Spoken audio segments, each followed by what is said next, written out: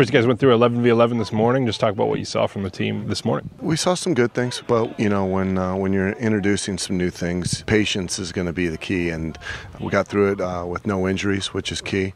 But saw a lot of good things, but saw a lot of things that we need to work on as well. And looking forward, what do you expect here over the next 2 days before you guys get into the game? Just continue to keep getting fitter, keep introducing a few things in each camp, progressing from this one into Irvine, then into Tucson, hopefully having everything come together.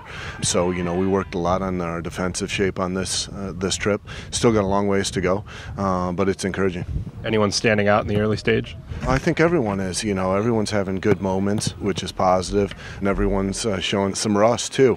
But that's to be expected. But the attitude's great, and that's all you can ask for right now. You guys added Tony and Jordan today. Just talk about what it meant to get Tony back, and also for Jordan to fly in from kind of a long trip to get into camp. It's always great to have Tony out there. He's such a positive guy, brings so much energy and passion to the game and quality. And then Jordan did a good job. For his flight was ridiculous, coming from England to Toronto, then to here. It was crazy, but his energy was great and had some good moments. Purchase your 2015 season tickets today at RealSaltLake.com.